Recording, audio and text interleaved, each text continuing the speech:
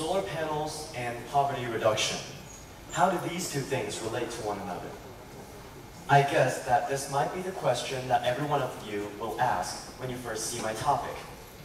So let me tell you about this. The way solar panels work is called photovoltaics, and I'll abbreviate it as PV here. PV can help with poverty reduction.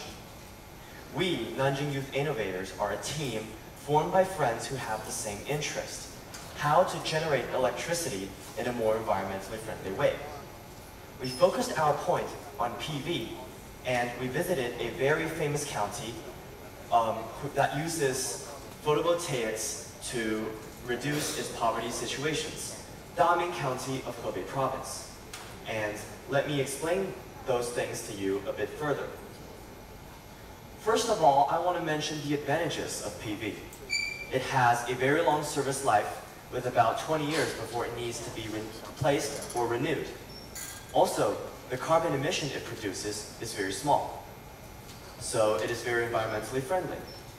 The third thing is that it has a great potential because it is not very popularized throughout our country.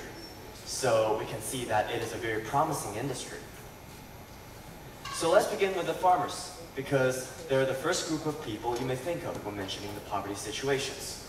There are mainly two ways for farmers to reduce their poverty, and the first way is through the crops. We know that most crops grown in greenhouses, right? And the greenhouses get the sunlight from the sky, and they can keep the inside warm. And that's how the greenhouse gases work to make the earth warm, right? So for the greenhouses, we can pave the solar panels on their roofs. After we do this, the solar panels can be up here and get the sunlight, and we can control the light intensity and heat inside those greenhouses. And then the environments inside those greenhouses can be used to specialize for a single kind of crop or fruit. When we were visiting, some of the farmers there sent us the fruit there that are grown in those kind of greenhouses. And after we tasted them, they're of no difference to the common fruit we ate. And we also brought some of them back to Nanjing and shared them with our friends. And they said that they're very good. They taste very delicious. And the second way for the farmers is through the livestock they own. They're not as direct as what crops may do, but we can still see the benefits. As in this picture, we can pave the solar panels above the pastures, and we can have the cows and sheep browsing the grass below on the pastures. And like this is a picture taken from a higher altitude. We can see that the solar panels are constructed about 4 to 5 meters above the ground, and the livestock are eating the grass down here, and those two don't interrupt with each other. And when those shepherds can have their sheep have fun on the pastures, the panels can absorb the sunlight and provide electricity for the households within the proximity. Similarly, it is a very good idea to pave the solar panels on the roofs of the sheds that domesticate other kinds of animals like pigs or chicken, so that all the space can be made the best use of. And that's how the profit and benefit is made for those farmers. And then the other major group of people are the residents. For the residents, there are two methods, actually I want to mention here. There are methods to help them to get more profit and benefit. First of all, the cost can be greatly reduced. I mean, how much do you pay for the electric bills each year? Thousands of yuan, right?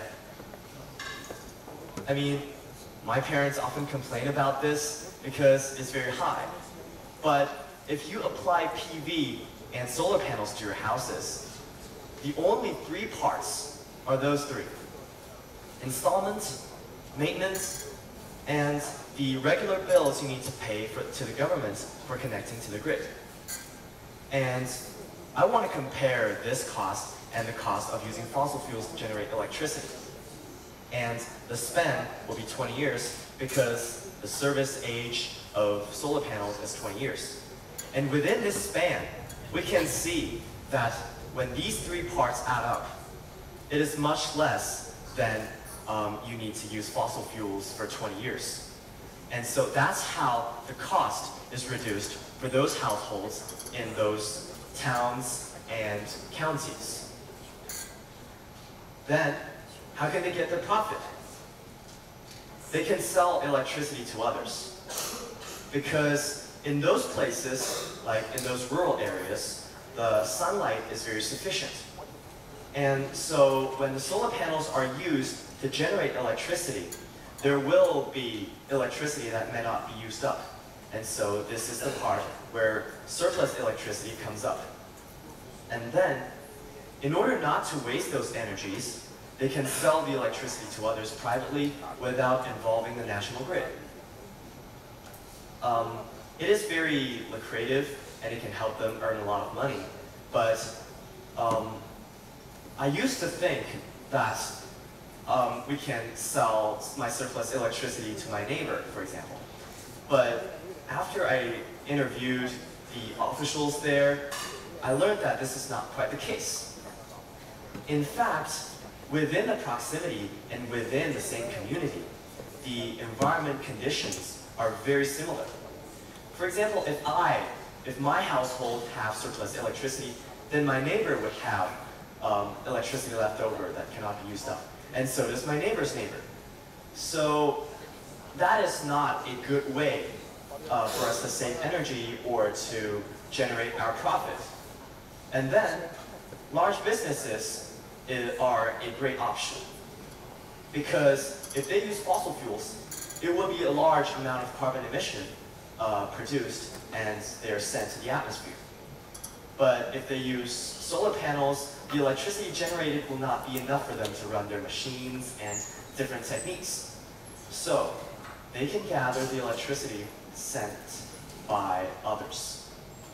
And with this happened, this is actually a win-win situation because the residents can get profit and the large businesses can get the amount of electricity they want. But what I've just said are just, and thus their income can be increased.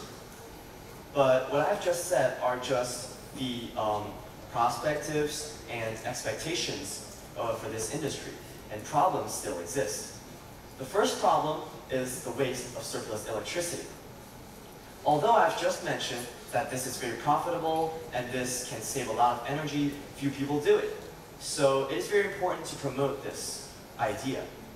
The second problem is that the process of recycling used components is not standardized, which may cause a increased carbon emission or pollution to the natural resources.